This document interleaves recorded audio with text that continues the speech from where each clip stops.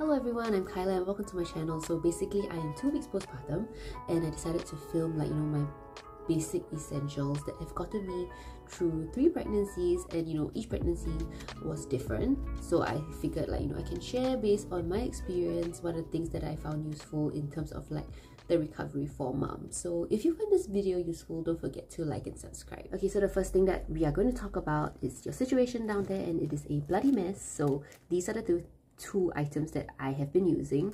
This is a maternity pad. Even though it looks like a regular sanitary pad, it is not. It's a lot more cushy and more comfortable.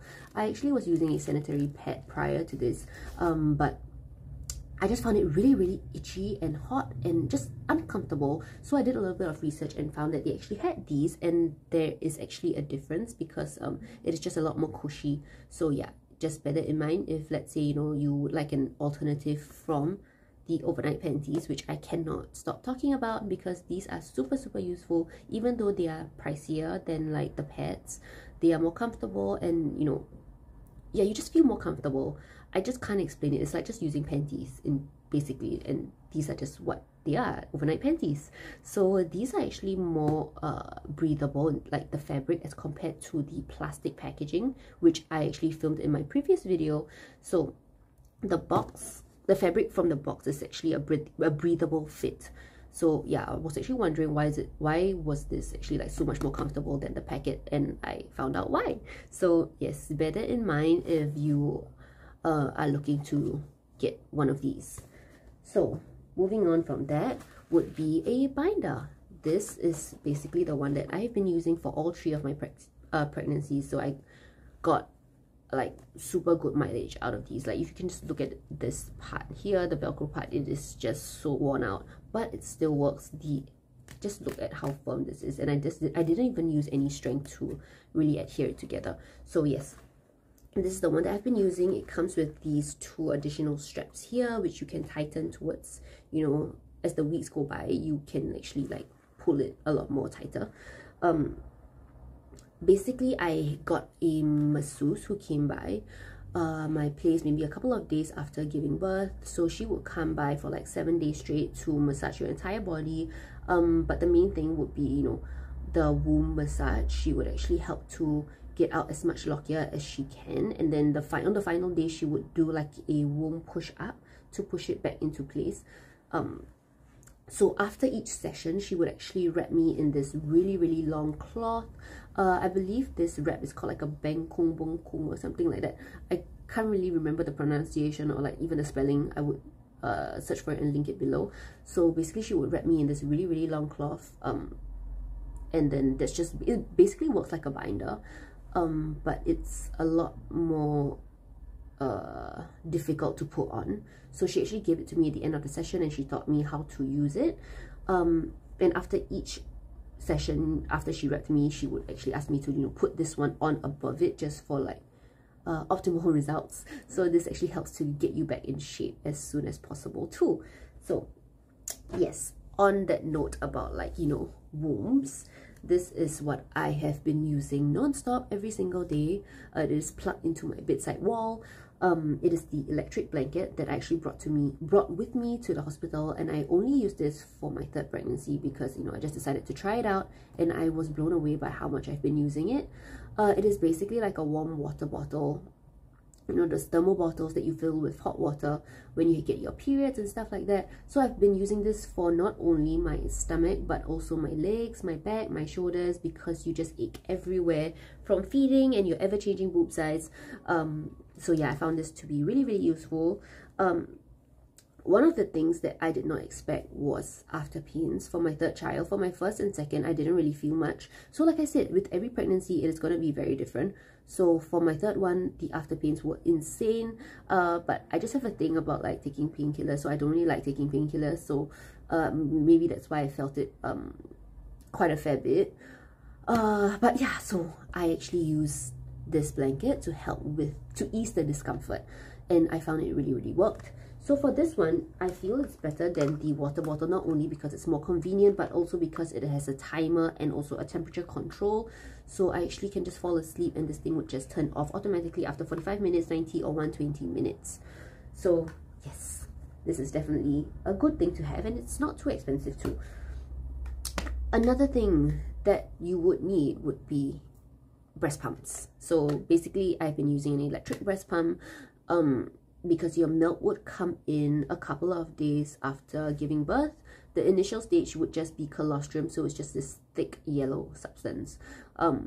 It's not really much because all your baby needs would be like a teaspoon or something like that. So usually if, let's say, you know, your baby's not feeding properly within the first few days and not gaining enough weight, they would actually ask you to express the milk out using a syringe to feed your baby. But I didn't have to do that for my third one. So but yeah, it's just something that like the doctor was just telling us if in any event the baby was not gaining weight, because for my third child she was actually like borderline in terms of her weight, and she was like a lot smaller. So yeah, that was one of the concerns, but thankfully, you know, she drank properly and everything. So when your milk finally comes in, your boobs feel super engorged and just uncomfortable. It's just full and you just feel like they're going to explode. So it is always good to have a hospital grade electric breast pump. So another thing to help you feel more comfortable would be bras. So you have nursing bras, which I'm using right now. So it has like this clip-on thingy. So this, you can just like unhook it. I don't have to explain a nursing bra, just unhook it to feed your baby. And your nursing bra here, so that, you know, your hands are basically free to use your phone. Yeah, use your phone. Not gonna lie, that's what I do. So here, oh, wrong side. So this is just how it works. You have this hole, you just slot this thing in, and then yeah, if you have not seen one of these, then this is what this is for.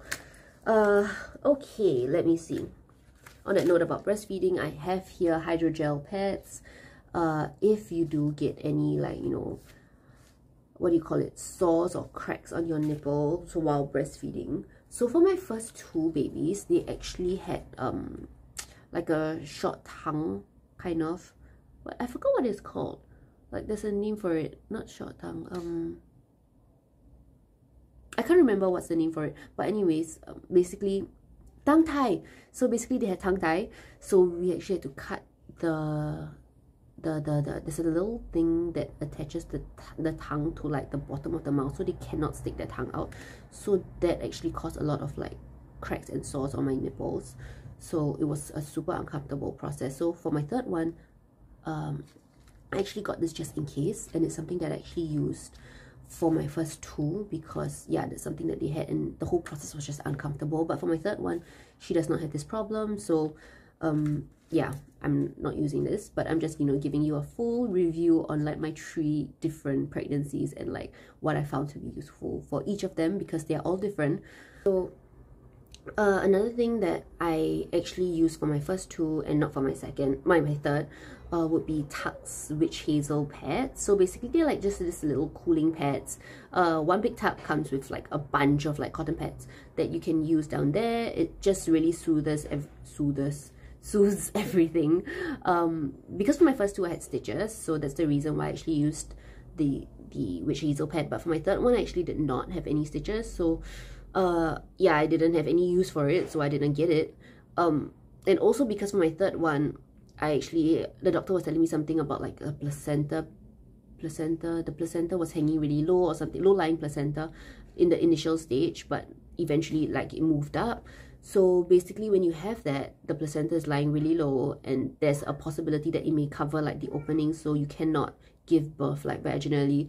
So at the back of my mind, I was thinking like, oh, okay, so C-section has to be an option. And I was super terrified of that. And thankfully, towards the end, everything was okay, because like the placenta moved up on its own at like the very last minute. So I'm so thankful for that. And yeah, so that's one of the reasons why I did not get it this time around. And I didn't have to use it because she was a lot smaller as compared to my first two boys.